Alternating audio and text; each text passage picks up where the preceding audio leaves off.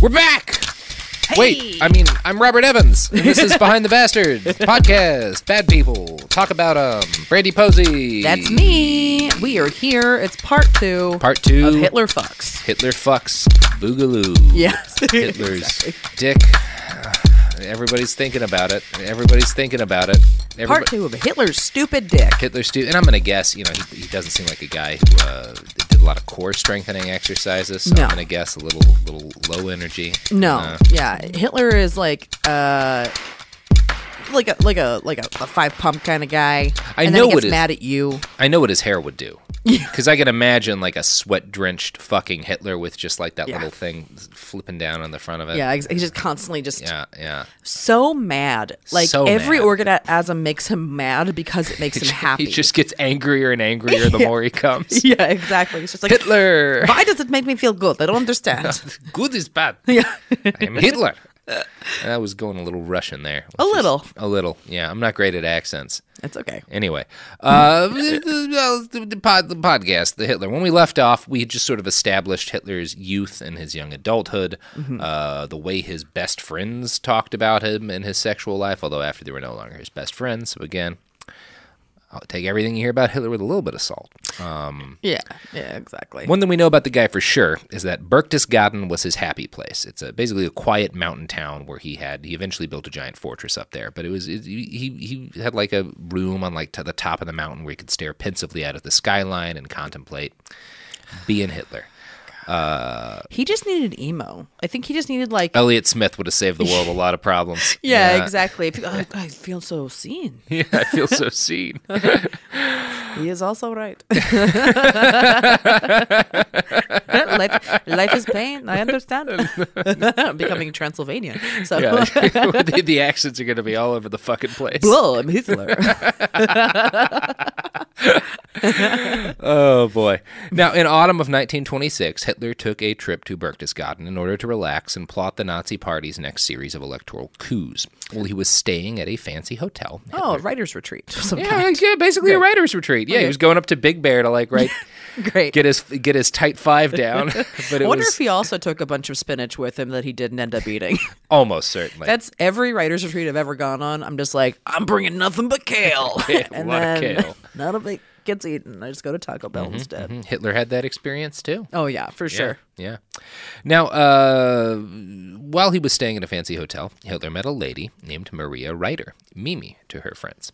Now, young Mimi was in a rough spot in life. Her mom had died of cancer 2 weeks earlier. Her dad, a member of the Social Democratic Party, had pulled her out of her Catholic boarding school to help run the family clothing store. Now, the store was located in the bottom floor of the hotel where Hitler was staying, and Hitler saw her as soon as he arrived. Seemingly at once, this 37-year-old politician saw a grieving 16-year-old girl and was like, I gotta give me some of that. Oh, Hitler! No. It's the only moment his dad's ever been proud of him. Just like, hell yeah. Oh, there's one more. Okay, great, of course. Probably a couple. Really. Like father, uncle, like son, cousin. Sunkle. Yeah. Now, even at the time, 16 was a bit young for a middle-aged man to date a... That became a pattern with Hitler. The older he grew, the age of the girls he flirted with stayed the same. So, yep. Yep, this all tracks. Yeah, no, here's the thing. Nothing you've said is surprising to me. Yeah, you're just like, yeah, no, that fills in that part of the puzzle. That fills in that part of the puzzle. It's just like picking up little pieces. Yeah, who knows? This guy's not such a mystery. Yeah, exactly. I feel like I've known a few of him. It's one of those, like, it's a puzzle of just like a piece of shit, but with no borders. So the puzzle just keeps expanding in every direction. Not only do I feel like I know this guy, Yeah. I feel like I've stood in a police station with several friends and tried to warn the police about this guy. Oh, yeah, absolutely. Like, it's one of those guys that you're like, just get out Hitler. of the car. Yeah, maybe I should just duck and roll. Yeah, you just gotta go. Oh God, hitting on 16-year-olds. That was one of the most, like, I've definitely told some gross jokes about women in my time, especially when I was like 17, 18 years old. Like, I grew up with the same toxic bullshit as everything else. One of the big things in my like change of mind state around this was just the fact that, like, coming to a realization throughout my 20s that, like, Well, every woman I know has been scared for her life at some point during a date. I'm just worried about, like, am I tipping enough? Like, is she going to judge me? Yeah, like the stakes are very, very different really on both sides. Yeah. You're like, oh, Yeah. I get it. I'm sorry. Hitler's one of those guys today who would have made a lot of women scared. Yes. Yeah. Yeah, exactly. And then been like, oh, it's your problem. It's your problem. It's like, no, man. I'm not sure what the accents are going Just here, have a little bit of empathy for somebody's empathy. situation that might be different from yours. Yeah. So Ian Kershaw notes, quote, Hitler preferred women much younger than himself, girls he could dominate, who would be obedient playthings but not get in his way. I'm going to guess that it seems pretty accurate. Yeah. Yeah. Hitler waited until he saw Mimi out of work, sitting on a bench in a nearby park with her sister, playing with their dog, which, okay, is a better move than flirting at her at work. Wait till she's out in, a social, public situation or whatever. She's not alone, so you're not like, You cannot interfere with the work. Yeah. If you're gonna like game question Hitler so far, of the opening moves you could have done, not terrible, other than the fact that she's a literal teenager. Yeah. So he goes up to this girl. What is this guy? A Republican potentially a senator from Louisiana? Yeah, that's basically what's going on. Yeah. It's not like this happens today. So he's a pretty big name in Germany in 1926, and Mimi recognizes him immediately. Not a lot of guys look like Hitler. Yeah. And that is one of he's Hitler. Yeah, it's recognizable little you pretty much are like, oh, face. That's a Hitler right there. Yeah. Did he have the mustache at this point? Oh, yeah. Yeah, we're about to talk about that. So Mimi later talked to interviewers, and I'm going to quote the book explaining Hitler's kind of the way it put together her recollection of how Hitler flirted with her during this period. Quote, she describes the affair in the language of a Harlequin romance novel. Hitler is the stiff, somewhat ruthless stranger who first appears with a dog and a whip, but is later melted into a schoolgirl fantasy lover by her charms. Quote from Mimi, there is the famous Hitler recently released from prison, she's told. He was wearing breeches and a light velour hat, she recalls. In his hand was a riding whip. He had warm, light gray stockings and a windbreaker that was held together by a leather belt. Beside him walked a beautiful shepherd. He sees her, too, and is theatrically captivated. He asks Mimi's sister, could you introduce me to this bliss? Mimi is brought over. He transferred his riding whip from his right hand to his left, gave me his hand, and looked at me with a piercing gaze, and praised her dog. The dog is really beautiful and well-trained. You are really good at that. They talked about dogs for an hour. Hitler, quote, did not take his eyes off of Mimi. Then he very formally asked her sister Annie whether she would permit him to take Mimi for a walk sometime. At that, Mimi, got up and ran away. So, this is the first meeting. Still, she was fascinated in a starstruck way. He looks quite dashing with his breeches and his riding whip. There is one note that spoils the picture, his mustache. The funny flies, she calls the black hairy growths beneath Hitler's nose. He was still figuring out the mustache at this point. Oh, so yeah. She's a literal child, but isn't entirely against it at first, but runs off when she's flirted with, which again, this is fucking 1926. Yeah. I mean, and it's also like at a certain point, having been like a young gal that you kind of have to endure those things. Yeah. You're polite until you see an exit, and then you're like, okay, time to go. I'm not gonna like outright rebuke you because you're in a position of power. Yeah, well, it's weird because she recalls this as like a positive thing. Oh, okay, I see. But it's also like she's recalling this years later, and like when she realizes that she essentially hooked up with the most famous man of the 20th century. Yeah. So like some of this is going to be retroactively. She's going to make it like a thing. I don't know. I can't imagine being in that position, so I'm not going to judge Mimi Ryder. No. She's a child also. She doesn't know. She's 16. Yeah. Yeah, and he's the 37-year-old approaching her. So Hitler invited Mimi and her sister to a Nazi party meeting where he was giving a speech.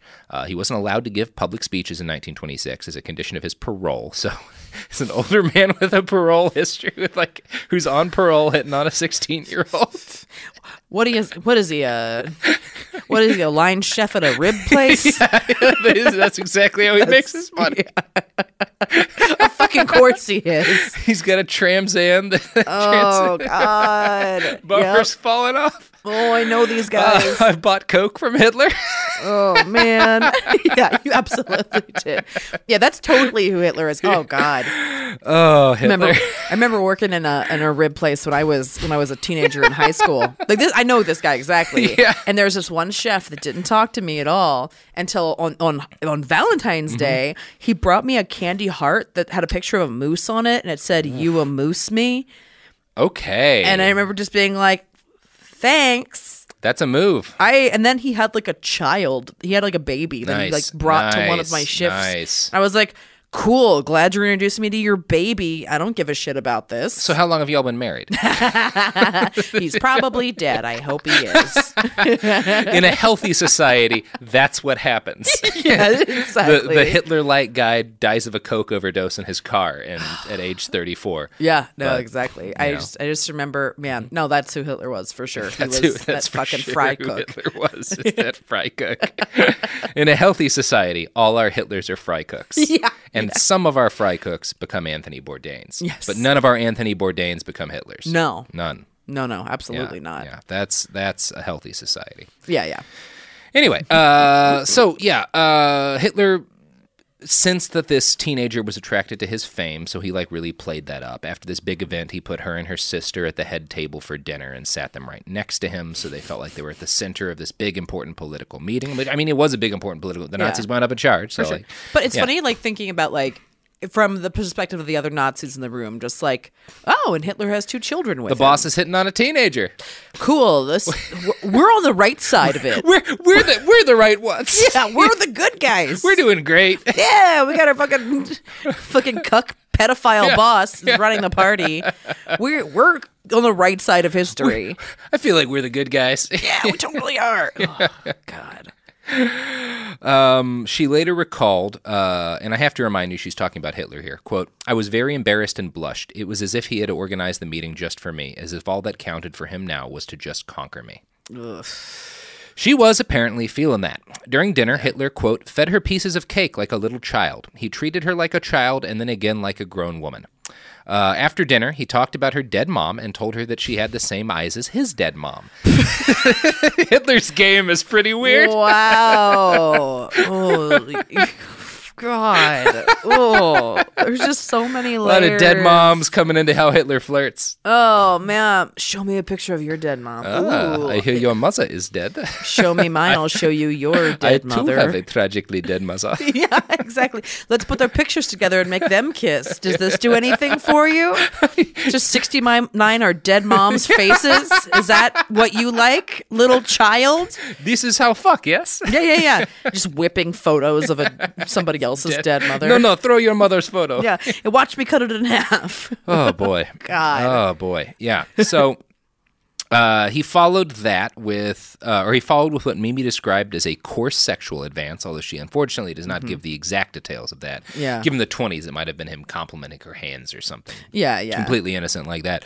Well, not completely innocent. She was 16, he was 37, but you get what I'm saying. Yeah. Later in the dinner, a guest asked Hitler why he wasn't married yet. This was a pretty common question for Hitler to get. He answered that, of course, he had to save Germany first. According to Mimi, though, at the exact same time, quote, "Hitler touched my legs with his knee and heavily stepped on my toes with his shoe. A funny and rude hint at what he wanted to say."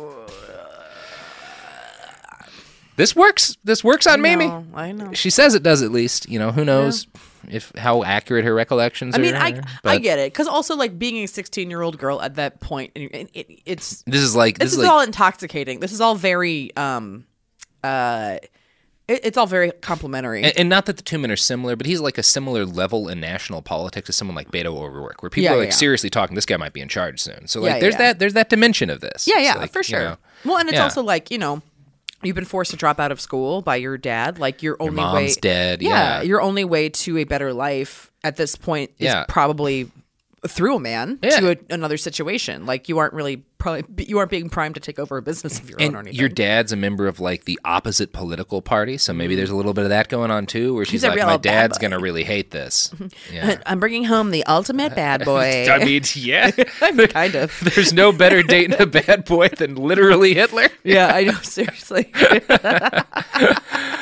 Okay, so based on what you know about Hitler's game so far, what would you expect his next step was after talking about his dead mom and then stomping on a girl's foot? I mean, maybe just like putting some of his dad's ashes on like lipstick and then asking for a kiss? Is that That would actually be less creepy. He chose animal abuse. Oh, great. Yeah, here's Mimi Reader. Quote, "We went out into the night. Hitler was about to put his arm around my shoulders and pull me towards him when the two dogs suddenly attacked each other.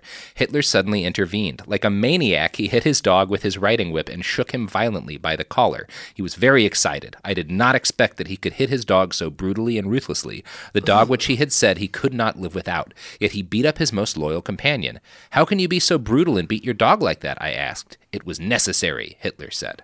Tenderly, he touched my shoulders. His mouth changed. His voice sounded sad. Don't you want to kiss me? He asked. She forces herself to say no, that they shouldn't see each other again. Hitler takes the reaction badly. He turned cold. Kindness disappeared from his face. Abruptly, he turned away, said Heil, and left. Yeah, I mean...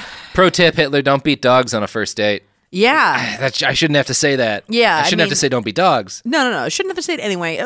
Maybe not on the first. You know, you don't do that. Most experts say animal abuse is like a third date thing. Yeah, exactly. That's when you get that dog whip out. Yeah. Oh, man. You and your goddamn whip. He spooned that dog that night and just whispered sweet nothings into that poor dog's ear. Oh, I really feel for that dog. I have all of Hitler's dogs. They just saw so many sad masturbations. Yeah. They absolutely did. We don't think enough about the suffering dog kind went through during those years. No. It was rough. I know. Yeah. Poor babes. Yeah. Oh, now, Hitler, once rejected, was not about to give up on his dreams of conquering this girl literally less than half of his age. He sent one of his men to Mimi's store the next day. This guy told Mimi that he'd never seen the boss so filled with love. Believe me, the man is on fire. Now, this got Mimi to give Hitler a second chance. Yeah. She agreed to a second, and it wasn't quite a date, but she agreed to hang out with him again. He picked her up at work and took her in a ride in his Mercedes.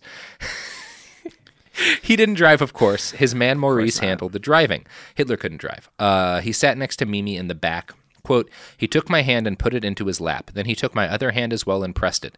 Now I have your hands, and I have you, and I will keep you now.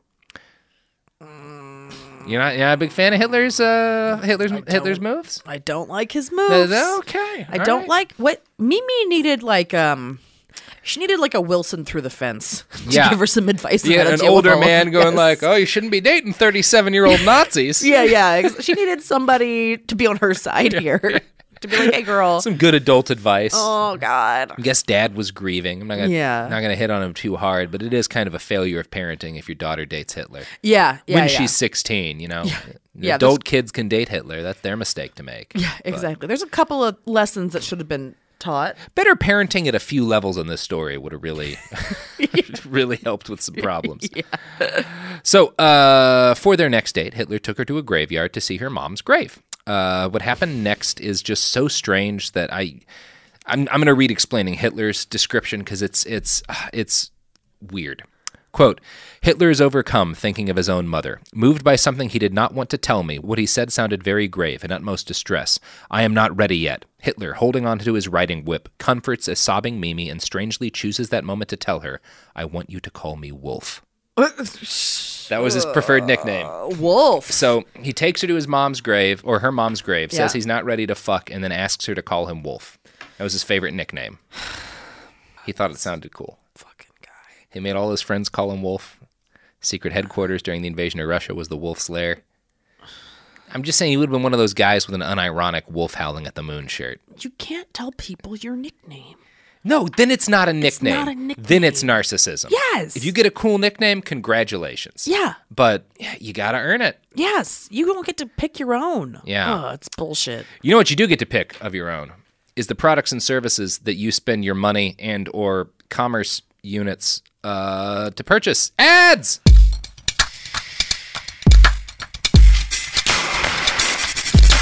We're back.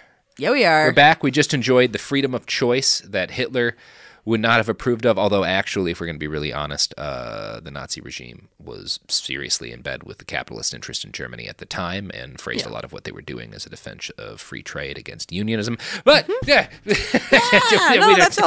another podcast. Products and services. About his boners. Yeah, we're talking about his dick today. God. Not the entanglements of fascism and capitalism throughout history. His little wolf. Modern day. Yeah. His little wolf. Wolfie. Wolfie. So on their fourth date, Hitler decided to make his move on Mimi Reeder. He took her out for a walk in the woods and said romantic things to her and then asked her to kiss him, which is, a pretty timeless move. That's a pretty classic date. I mean, to be fair, we're going from Mom's grave. Well, no, we're going from like a dinner where he's given a speech. We're going from fascist political meeting, date 1, where he beats a dog at the end. Date 2, middle-aged guy takes you on a ride in his Mercedes. Date 3, Mom's grave. Yep. Tells you to call him Wolf. Wow. And then date 4, walk in the woods. Okay. I mean, the most normal of the dates so far is the walk in the woods. Yeah. It's a solid. Fourth date's a decent time to make that move if you're, she's 16. Jesus, Hitler. Okay. So here's Mimi. Quote, I could feel how he clenched his fists. I could see how he was fighting with himself. My child, I could squash you in my arms at this very moment. I did not resist any longer. His true self had come out. Yeah. This is what Hitler says in his first kiss. Maybe his first kiss ever. Yeah. Maybe not. Hitler told her that he wanted her to have his blonde Aryan babies, but whined that he didn't have the time right now, what with his mission to save Germany. How many times have you... I just don't... Speaking as a man, we've all used that line. Oh, yeah. I gotta classic. save Germany, baby. I just can't help it. Germany, You're going to last 30 seconds, you piece of shit. Like, please, you've got the time. Now, Hitler promised to buy an apartment in Berlin for them once, he was more successful with, he made promises about the kind of the furniture they'd buy and all this stuff. He told her they'd be together forever. But then he left Berchtesgaden and ignored her for months. This is the worst Springsteen song I've ever heard. He just ghosts her. Ghosts her for a long time. When he returned to the mountains finally, he didn't visit her. Being a teenager, Mimi did not take this very well. Yeah. Yeah? Well. Yeah, it's like, hey, buddy, if we're gonna go here, let's do this. Let's do this.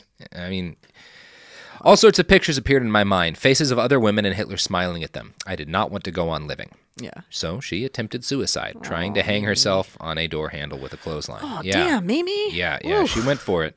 Her brother-in-law came in at the last minute and saved her. And according to Mimi, her brother-in-law came to save her after he had gotten a message from Hitler that Hitler had just sent to him, explaining that he hadn't been seeing Mimi recently because he'd been blackmailed by someone who'd sent a letter to the Nazi Party office claiming that Hitler was seducing underage girls.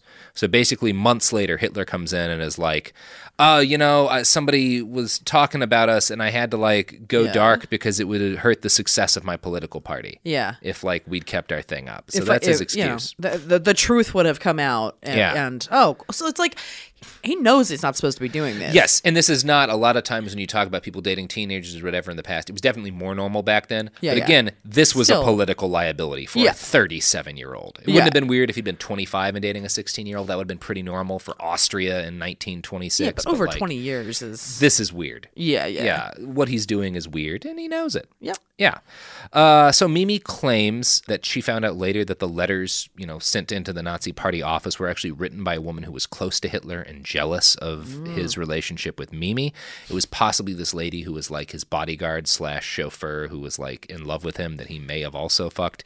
We don't really know that much about that relationship. Whoa. There's a lot of rumored relationships that we don't have confirmation of.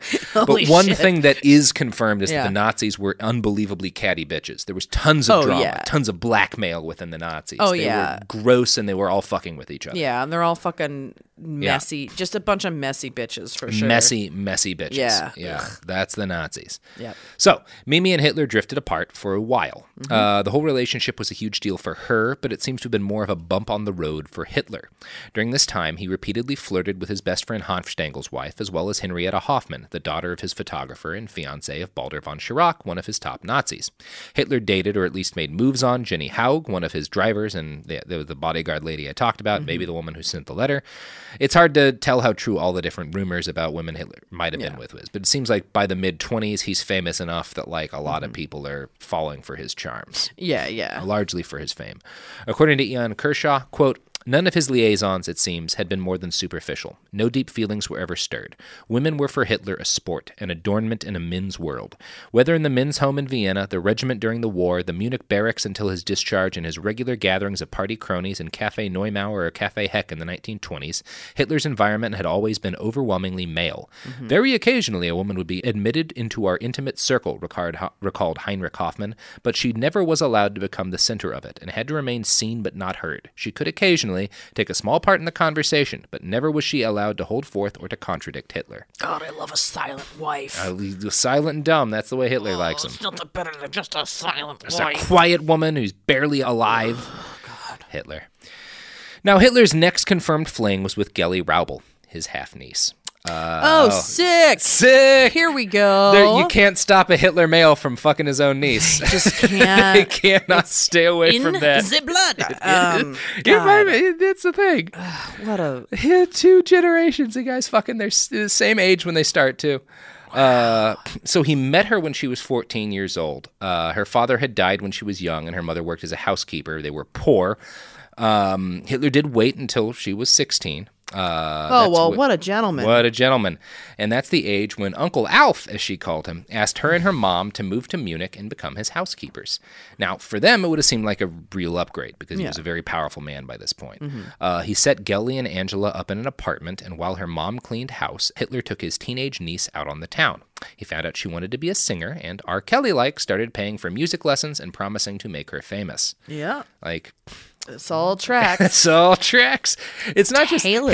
He wasn't just one of these guys. He was all of them. Yeah, he's the prototype for, I mean, not the, there's before him too, but it's like he really is just greatest hits all around. How many, was he into Jell-O? Was he drugging ladies? Yeah, is he like super into Jell-O at any point? Yeah, I mean, credit where it's due. That might be an area where Cosby innovated on Hitler. Yeah. Yeah. All right. Well, although... yeah, there's some other crimes coming up here. So, over the next year or so, Hitler fell increasingly in love with his teenage niece. This did not go over well with his inner circle. Hanf Stengel hated Geli, calling her an empty-headed slut with the coarse sort of bloom of a servant girl, which is some real sexist rich guy shit. Yeah, please blame the child that was brought here by the adult man in power. Yeah. Please. Yeah. Also, if he'd known Feminine Hitler's wiles. family history, he would have known servants were sort of the family thing. Yeah, that's kind of how it works out for them. Oh my Weird God. that he and his dad both not only sleep with their nieces, but both bring them in as like Servants. serving girls. How aware do you think Hitler was of that relationship? I don't know. Okay. This is there's a lot of rumors that he was to an extent, and he was trying to keep it hidden from people. Because I'm just wondering if that's like him trying to like normalize how his parents got together in some way. Like Maybe. if he even was thinking that consciously about I'm it. certain it wasn't conscious, but that may have been a factor. Yeah, It's yeah. him being like wanting to sort of be like, well, no, if I'm like the biggest man in Germany and this is what I do, then it wasn't messed up how I grew up. Yeah, It's yeah. fine, and I don't have to think about it that much. Yeah, I don't know. exactly. No, my mother, aunt, wife, My cousin. mother, aunt, wife, cousin. Yeah. That's great. So, Putzi had to admit still that the infatuation his Fuhrer had with this teenage girl was pretty significant. He said that she, quote, had the effect of making him behave like a man in love. He hovered at her elbow in a very plausible imitation of adolescent infatuation.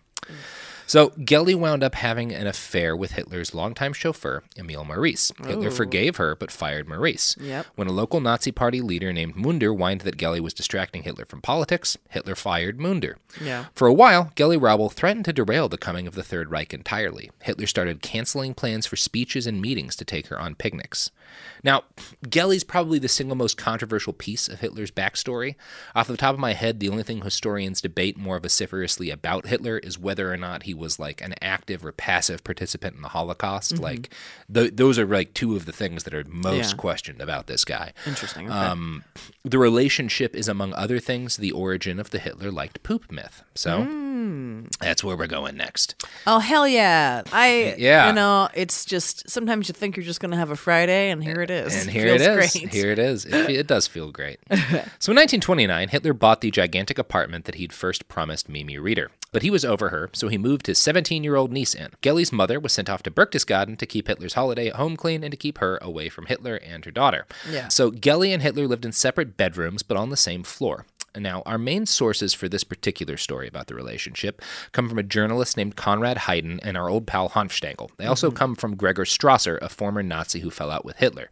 So all these stories are from very anti-Hitler people who have reason to exaggerate things, which is part of why I bring that up. Yeah. So I just like that they've got a real, like, I Love Lucy set up in their house. Oh, yeah. Yeah. It's very much that, but with poop. So Vanity Fair quotes all of these sources, and I'm going to read their kind of recollection of events. Great. Starting with Haydn. Quote, Hitler wrote the young girl a letter couched in the most unmistakable terms. It was a letter in which the uncle and lover gave himself completely away. It expressed feelings which could be expected from a man with masochistic coprophile inclinations bordering on what Havelock Ellis calls undinism.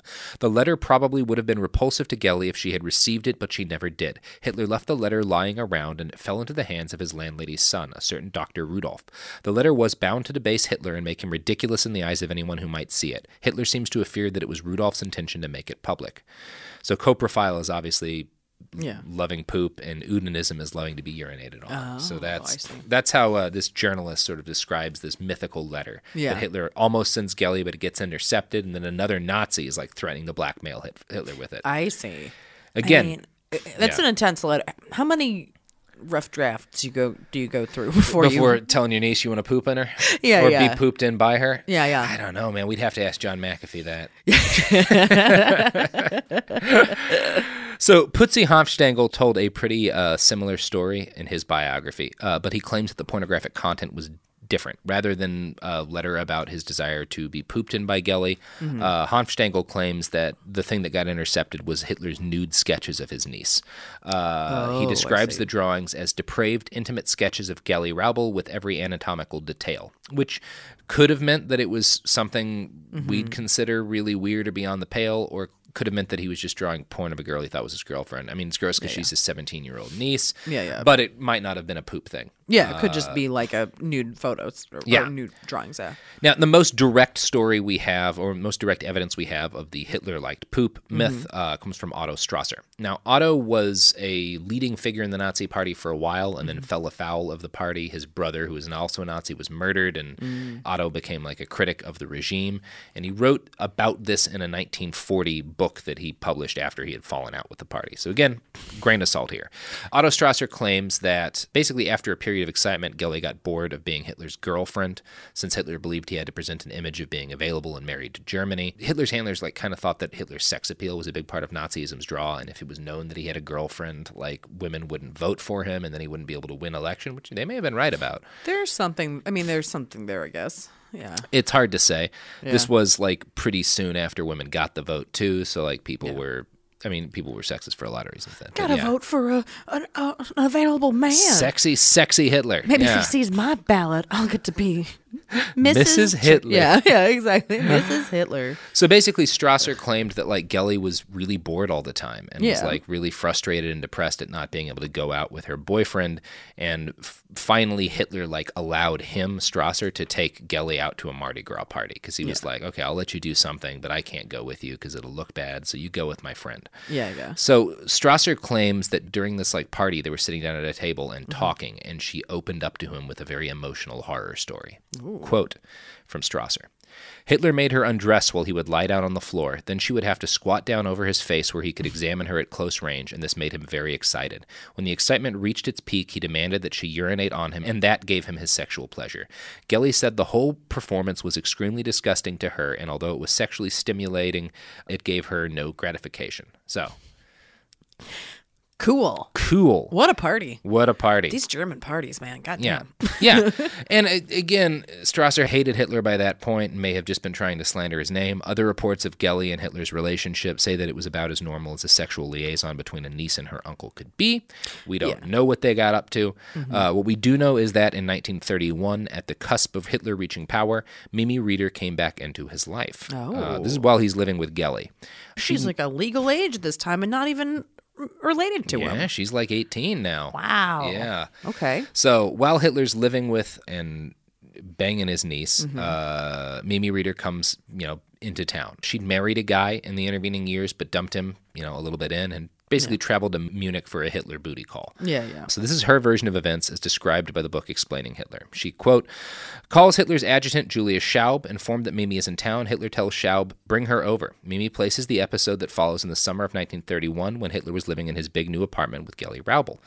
Now Mimi claims that during this visit, I let everything happen. So they had sex. This is like one of the first confirmations we have, and she doesn't give us a lot of detail about this. But we know that Hitler has a booty call with Mimi in early, summer or whatever, 1931, and then not a whole long while later, maybe just a couple of weeks, maybe a few days, Gelly Raubel commits suicide. Oh. Yeah. Yikes. Now, there are a number of theories as to why. Whoa. One says she was jealous that Hitler had slept with Mimi, and being 19 at the time, took the most dramatic revenge she could imagine. Yeah. Another theory says she started an affair with a Jewish dance teacher in Vienna and was about to leave Hitler, and so he had her murdered. Some of the versions say that he murdered her himself. Yet another variant is that she wanted to leave for Vienna because she was just bored, but Hitler refused to let her go, and she killed herself in protest because, again, she was 19. Either way, one detail is consistent across all these stories. Gelly Raubel entered Hitler's room, found his 6.5 millimeter Mauser handgun, and shot herself dead through the chest. Wow. Which, again, is part of why people think it might have been a murder, because she shot herself through the chest. That's a hard shot to take. But it's also not uncommon for women who commit suicide with guns to avoid shooting themselves in the head. Interesting. Yeah. Wow. So, nobody knows. Yeah. This is debated to this day. There are people right now who are trying to have her body exhumed in order to think that they found out. Like, it's a big controversy and stuff. Interesting. Still, we don't really know what happened. Yeah, it was a massive scandal at the time. People thought it was going to derail Hitler's political career right on the cusp of rising to power. The Nazi Party immediately responded with basically claiming that she'd killed herself because she was nervous over an upcoming music recital. Yeah. The body was taken away, courtesy of the Bavarian Minister of Justice, who was a Nazi sympathizer. Yeah. Her death was declared a suicide after a quick inquest. It was all clearly shushed up by the Nazis, of course, and the government, and the fact that law enforcement was fans with the Nazis. The whole story it's really hard to grasp exactly what happened here. There's certainly a good chance she was murdered, but there's at least an equally good chance that she was just driven to suicide by her relationship with Hitler. Well, and she'd also been so isolated at this point. Your whole world is this guy, and he doesn't let you leave anywhere, and it's I can see learning about him screwing Mimi when she's living with him could have made her commit suicide. I can see how she might not have known that at all and have just been fed up by it. Yeah, for sure. Driving women to suicide, along with flirting via whip, was sort of Hitler's thing. Robert Waite, a psychologist, wrote a psychoanalytical biography of Hitler titled The Psychopathic God. Now, Waite is the first guy who got Langer's OSS report declassified, and he's definitely a member of the Hitler was into weird shit sexually camp. Yeah. So a lot of his conclusions are really debatable, but he makes a decent case to suggest that Hitler was doing something fucked up to the girls he liked. Quote, the idea that Hitler had a sexual perversion particularly abhorrent to women is further supported by a statistic. Of the 7 women who, we can be reasonably sure, had intimate relations with Hitler, 6 committed suicide or seriously attempted so. Damn. Yeah. Oh, God. So something's fucked up. God damn. Yeah, he's up in some bad business. Doesn't have to be kinky sex. No. Even more likely maybe that he's just really emotionally abusive. Being Hitler. Yeah. Something about, he doesn't seem like a supportive boyfriend. Does not seem like a supportive boyfriend. No. This is a guy. He's weaving some bullshit in your ears. Suicide is the single biggest through line, rather than poop, of Hitler's sex life. Yeah. Eva Braun, who was Hitler's wife eventually, who Hitler met in 1929 while she was 17 years old and he was in his 40s, attempted suicide in 1932 and again in 1935, and then obviously committed suicide with him in 1945. But there were 2 attempts before that point. Wow. While they were still together? Yeah. Wow. Well, ish. We'll see. We'll see, talk about that. Yeah. Frau Inga Ley, another possible Hitler lover, successfully committed suicide. So did Renate Muller and Susie Liptauer. We don't know a lot about most of these relationships. Gelly, Mimi, and Eva are the only women we get a lot of detail about, and Mimi is the only lover who survived fucking Hitler long enough to give a detailed interview. It turns out that being in love with the leader of the German Reich was even more dangerous than fighting in Stalingrad. So, we're going to talk about why that may have been and about some of the things that we do know about his sex life from some of these women, the other details. But first is an ad transition. Yeah, let's do some ads. Don't think about Hitler's sweaty balls while you think about these products. Damn it, that's a really bad ad pivot. Oh, I'm glad Sophie's not here. She's going to be really pissed at that. Products!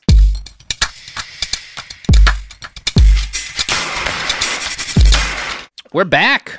All right. Okay. Woo, what a nice break from thinking about his shitty, sweaty balls. His shitty, sweaty balls. Or ball. Or ball. Who knows? Who knows? Well, his doctor said not, but Okay. I don't know. It's a good song. Yeah. So one of the women who committed suicide and is believed to have been a lover of Hitler was Renate Muller. She was an actress, and she got to tell a little bit of her story before leaping out of a window and falling to her death in 1937. Damn. Yeah. So I'll quote Vanity Fair. Like these stories came from the guy who was her director, so we don't have her directly being quoted on this. Okay. The guy who worked with her later told the OSS about like what had gone down between them. Quote, her director, one A. Zeisler, later told the OSS that she had confided in him shortly after spending a night with Hitler in the Reichschancellery, how distressed she was at the nature of the sexual practices Hitler demanded of her, of which, to her mortification, she complied. She claimed Hitler fell on the floor and begged her to kick him, condemned himself as unworthy, and just groveled in an agonizing manner. The scene became intolerable to her, and finally she acceded to his wishes. As she continued to kick him, he became more and more excited. Yeah. So that's a really different one. That's like Yeah. the Hitler liked being, and that's to me more believable than some of the, like, a lot of powerful men. They want to be You talk dominated. to sex workers, like that's what these guys go in for. Yeah, exactly. Like they want to be the sub. I don't have any trouble imagining Hitler wanting a woman to just kick him a bunch No. while he like masturbates on the floor. That's Yeah. that's kind of sounds like the Hitler we know. Yeah. No, that definitely sounds way more, because it's like there's a lot of self-hate going on, so it's like being able to actually like exercise that part of yourself. Yeah, that seems For sure. Yeah, I can see how that happened. Yeah. Well, And that also just makes a lot of sense with like, it would be very difficult to reconcile those two things if you were a woman that like knew that versus the image of the world that of Hitler that you knew. So that would be, I mean, I can see how that would help with suicide. Or it's there's also a lot of people who suspect that she did not commit suicide, that she was murdered because she knew about Hitler's sexual preferences, because she was kind of, dropped out, shouldn't have, out a window in 1937, might have been thrown. Yeah. We'll never know. This whole state was controlled by the Nazis by that point, so you're not getting a good inquest or anything. Well, it's like how many of these women, like, was it actually suicide versus murder? Well, that's nobody knows with Gelly either. Yeah, It's possible they were all murdered and none of them killed themselves. Oh, a man with Hitler, I don't have trouble believing. Like, Eva Braun definitely tried to kill herself beforehand. So I suspect it's a mix. I suspect one or two of these women were murdered. Yeah. Some of them committed suicide. Whatever the case, being with Hitler is not great for your long-term survival. Not good. Again, Mimi Reeder's the only one we get along, which, she's kind of Hitler is the romance character in her recollection of things, but like she lived through it. Yeah. That seems to be pretty hard. Yeah. Damn. Really dodged a bullet there. Yeah, seriously. Bullet Eva Braun did not dodge. Now, I think people who focus too much on the possibility of sexual deviance in Hitler kind of might have some kind of bad intentions under the surface. I feel like focusing on that, on like the weird sex aspect of things, is a way to make him seem less scary. Like calling him a sexual serial killer actually makes him less scary, because if Hitler's like a serial killer doing all of these things because he's just Jeffrey Dahmer in charge of a nation, or if he's some poop-fiending sex monster, then he's not a normal human being like all of us. Yeah, exactly. Yeah. Well, and it's also like that's also demonizing those sexual practices where it's like, your kinks are your kinks as long as they're consensual. There's something the matter with them. Whether or not Hitler was pooping in people's mouths, a lot of people who didn't become Hitler were pooping in each other's mouths. Yes. And it's fine. Yeah. Now, Martin Amis, a best-selling English author, is very much a proponent of the weird sex view of Hitler. He was behind one of these recent waves of Hitler kink stories, one that hit back in 2014, because during a speech he started making claims that he believed, he basically claimed that this was a typical sexual encounter in the life of Adolf Hitler. Okay. Quote, he would fortify his underpants with clean serviettes and napkins, and then he would go into some sort of excitation with Eva Braun staying at a safe distance. So Amos believes that, and I'm going to quote from an article about him, there are three schools of thought when it comes to Hitler's sexuality. One is normality, which Amos says that he can be immediately thrown out because it is impossible to see Hitler as a considerate and energetic lover. The next one is asexuality, and the third is perversion. Yeah. Now, This belief is in line with what spurned Nazis like Hanfstaengl and Strasser claim, and is also in line with the Langer report, but very much out of line with the recollections of Mimi Reeder, who probably did fuck him and says that he was pretty normal. Outside, like he was a weird guy, but like in terms of the way he fucked, nothing that crazy. Hitler's sister Paula does believe Mimi Reeder was like the love of Hitler's life, and a lot of other people will say that Gelly was the love of his life. It's impossible to know. Maybe he never cared that much about any of them. I don't know if he's actually capable of love. That's a great question.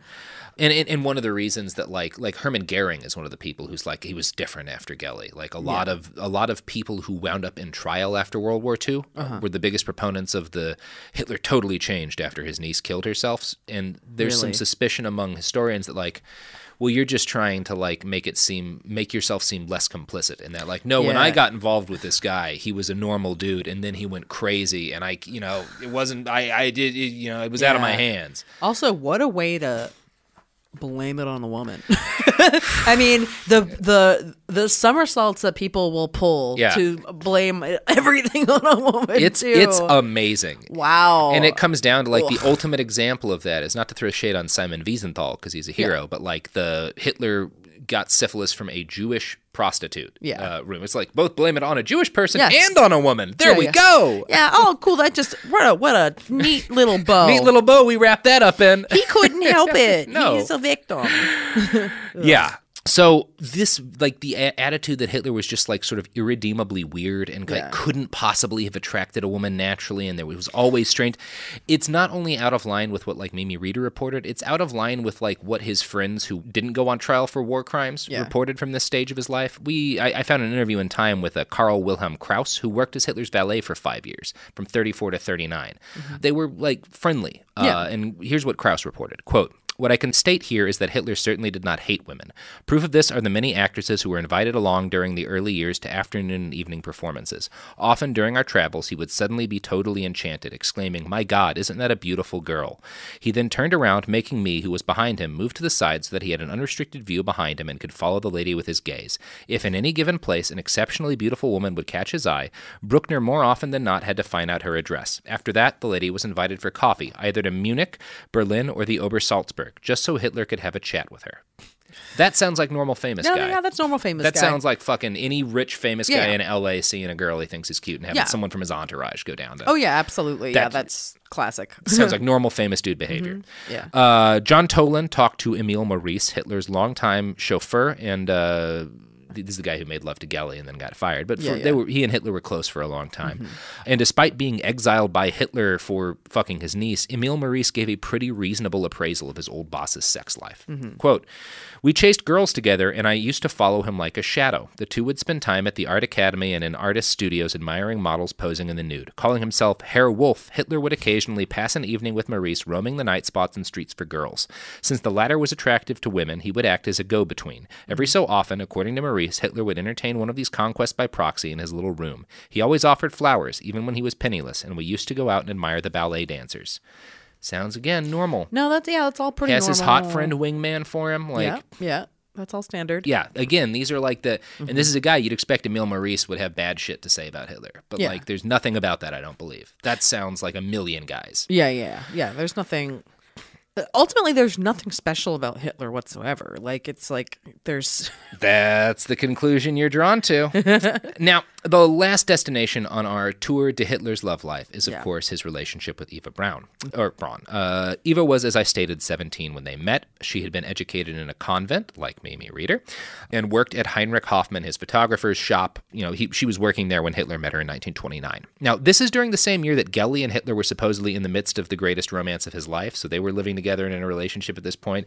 When he meets and invites Eva Braun out to the opera, he probably started fucking her on the side while he was still with his niece, and then at one point fooling around with Mimi. So there's a point in time when Hitler's like fooling around with 3 ladies, one of whom lives with him, and not telling any of them about this. I mean, that's also standard rich guy. Yeah, that's standard rich guy shit. Yeah, exactly. Yeah. None of this is weird. Yeah. You're in the power that you've craved for so long, so you're gonna like fuck a bunch of ladies. Yeah, exactly. And like the Eva Brown's 2 suicide attempts, one of them coincides with like when Mimi would have come over and when like Gelly would have killed herself, and one of them coincides with another potential person that we think Hitler might have been fucking around with. So it's very possible that Eva Brown's early suicide attempts in 32 and 35 were because she was a teenager hooking up with an angry man in his 40s who played mind games with her and fucked around on the sly. Yeah, no, I mean that tracks. It tracks so much better than sexual serial killer. Yeah, absolutely. Now, Eva Brown is someone who I'd never really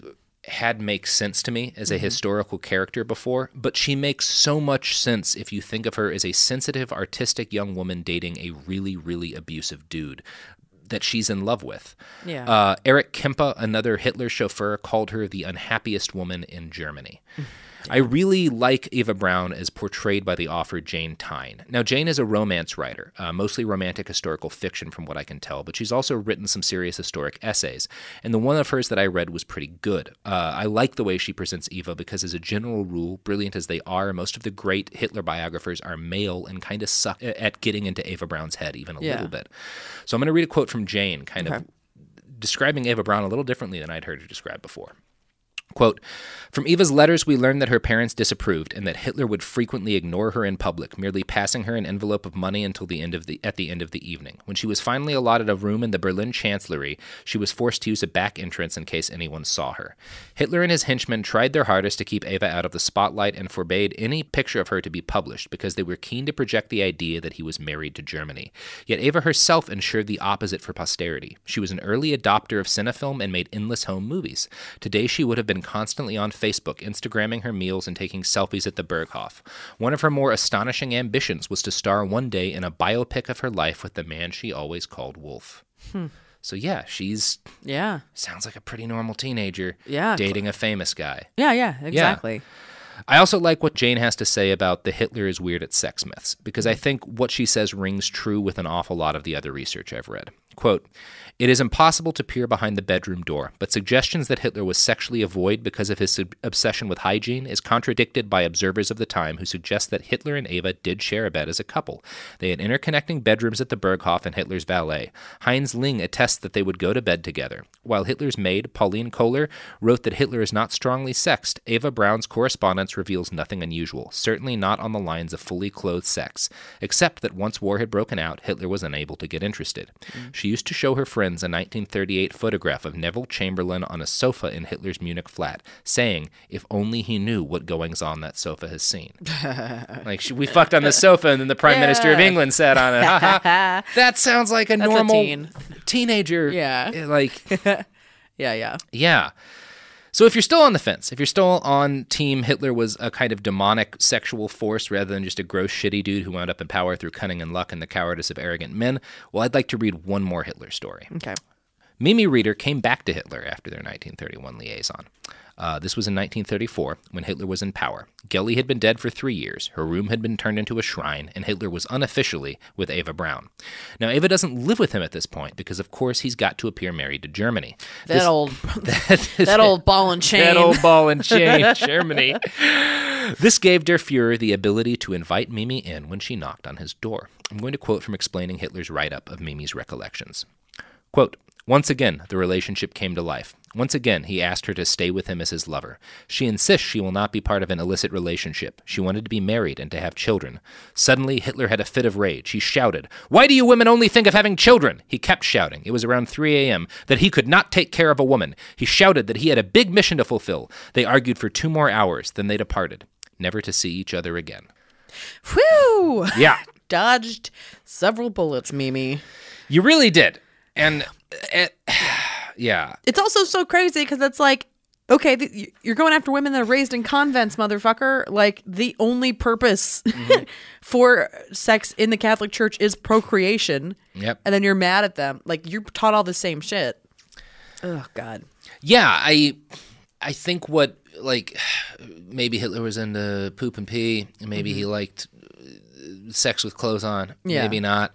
At the end of the day, the overwhelming picture I'm left with of Hitler is that he was the same, like, every woman has dated a shitty guy who's just like Hitler. They just didn't wind up in charge of the country. Yeah, exactly. Yeah. He's like a selfish fucking idiot dude that needs to go to therapy. He's selfish, he's famous, and he's going to take as much advantage of that as he can. Yeah. He's a habitual liar because he's fucking Hitler. Yeah. And he's emotionally abusive, and he screams when he doesn't get his way. Yeah. Like, Yeah, he's a gaslighting piece of shit. Yeah. Yeah, he's a... Yeah, Hitler turns out piece of shit. Hitler turns out piece of shit, but not like, of course he's a bad person, but he's not, like, what's scarier to me about this is that, like, there's nothing special about him. Yeah, he's just classic piece of shit. He's It's just not, a normal piece of shit. Yeah, it's nothing out of the ordinary. And that means, like, the good thing that means is that, like, we as human beings will never deal with supernatural evil settling down upon the world and forcing a nightmare regime on us. Yeah. But it also means that there's millions of guys like this walking around who, if they ever got into power, have that kind of potential. Oh, exactly. It's like this is the blueprint for those kind of guys. Yeah.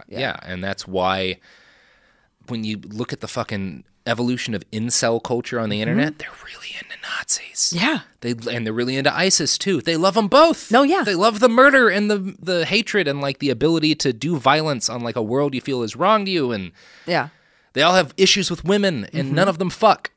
Yeah, and none of them like ask why a woman might not be into them immediately. They all have that reaction when like a buddy's like, maybe just learn to dance or whatever. Like, I will not learn to dance. That's the fucking Hitler I want people to like think about when they imagine what kind of man could do the things he did.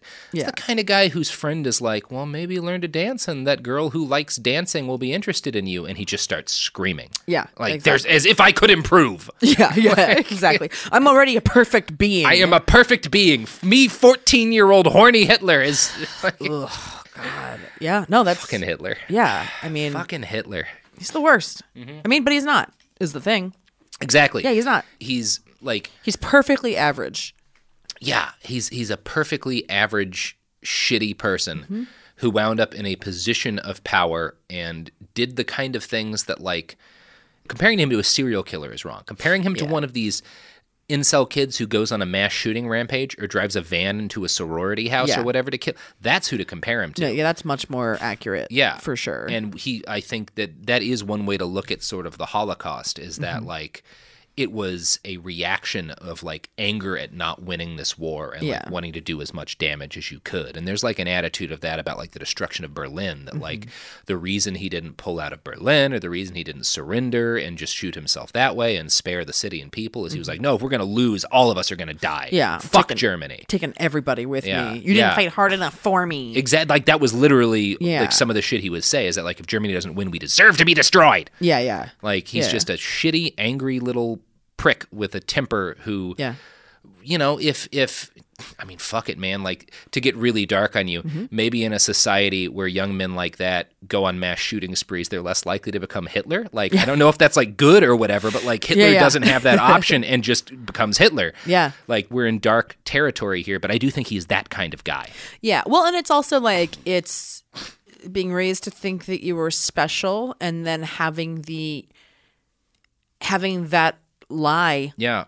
Because nobody's special. There's a billion people on the planet. Nobody's special. There's a lot of people out there, Hitler. Well, and like that's the big thing about so many of these incel guys is like they're raised to think that they are like the princes of their own little kingdoms. A lot of mama's boys. A lot of mama's boys. Roosh V, that pickup artist guy living in his mom's basement. Oh, yeah. Talking about how the Jews are behind everything. Like, it just keeps happening. Well, and then they're mad they desperately need a woman, but they're mad at a woman because they think a woman sees them as weak because they need them to feel special. Yeah, the idea that like a relationship would have give and take and that you both have things to teach each other. Yeah. Like he doesn't want to be taught anything. No. He just wants pure allegiance. Yeah, which is why he goes after 16-year-olds. Yeah. Probably why his dad went after 16-year-olds. Yeah, absolutely. Repeatedly. Yeah, it's a power trip. It's a power trip. Yeah, you don't want an equal of any kind. No. Fucking coward. That's terrifying. Yeah. Yeah. Yeah. No, just a real piece of shit. So if you've ever wondered what happens if you give one of those incels on Reddit the most powerful military force in continental Europe, it was World War II. Yeah. That's what happens. Yeah, no, exactly. They'll just keep pushing. Boy, howdy, Hitler. Yeah, so teach your sons to dance. Teach your sons to dance and That's the only thing we've learned today. Yeah. Is teach your sons to dance. You can dance if you want to. Yeah. Make sure if you vote for someone, they don't date teenagers.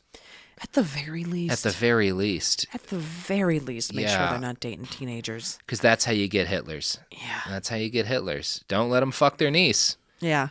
Yeah. Can you make eye contact with a woman of your age Yeah. without being filled with rage? Yeah. Yeah.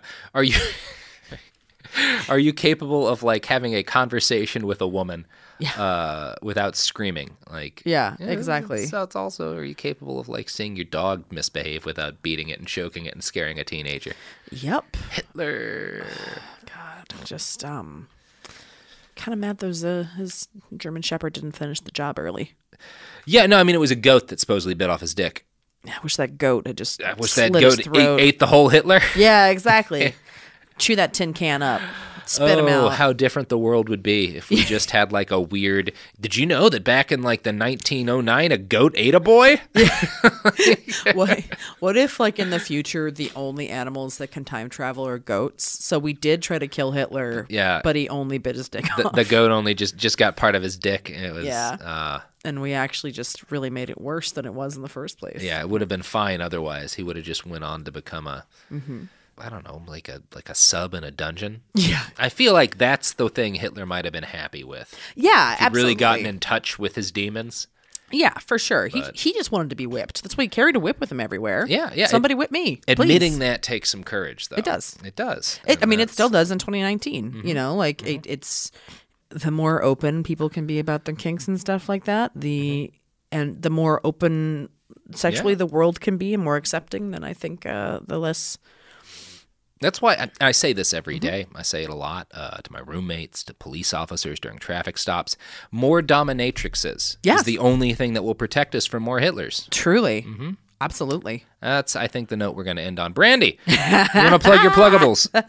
Yeah. You can find me on Twitter and Instagram at Brandazzle. My website is brandieposey.com. Brandie with an I-E, Posey with an E-Y. I have an album available wherever you listen to albums. It's called Opinion Cave. It's very funny. Feel free to buy it. And then I have a podcast called Lady to Lady.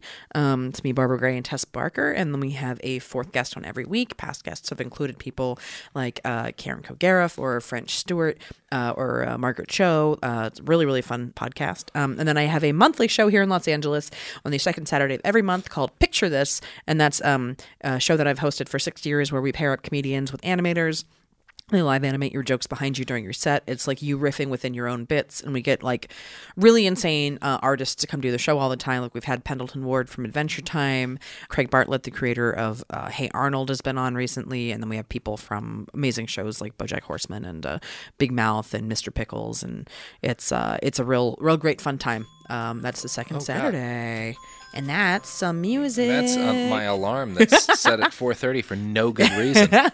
Oh, boy. But yeah, those are my plugs. Come see me at all the shit, guys. Well, if you currently know a young man who you're worried is going down a Hitlery path, tune him into those shows. Maybe open up his mind a little bit. Listen to some progressive comedy. Get him some dance lessons. Tell him to listen to my podcast. Have him hear a couple of men laugh at themselves and... realize that it's okay. Yeah. Like, get him out there and just give him a hug. Or hire a goat to bite his dick off. Either way, it's up to you to fight the Hitlers in your life. We all encounter a couple of Hitlers out there. Hey, you time-traveling goats listening out there, finish the job next time. Finish the job and retroactively render this episode pointless. I am Robert Evans. You can find us online at behindthebastards.com. You can find me on Twitter at iWriteOK. I have a book called A Brief History of Vice, where I do drugs, which if Hitler had done more of when he was young and not when he was old, he might have also come to some better conclusions about his ego. I'm podcast at BastardsPod on Twitter and Instagram. Buy a t-shirt, Behind the Bastards, TeePublic. Fuck Hitler, I love 40% of you.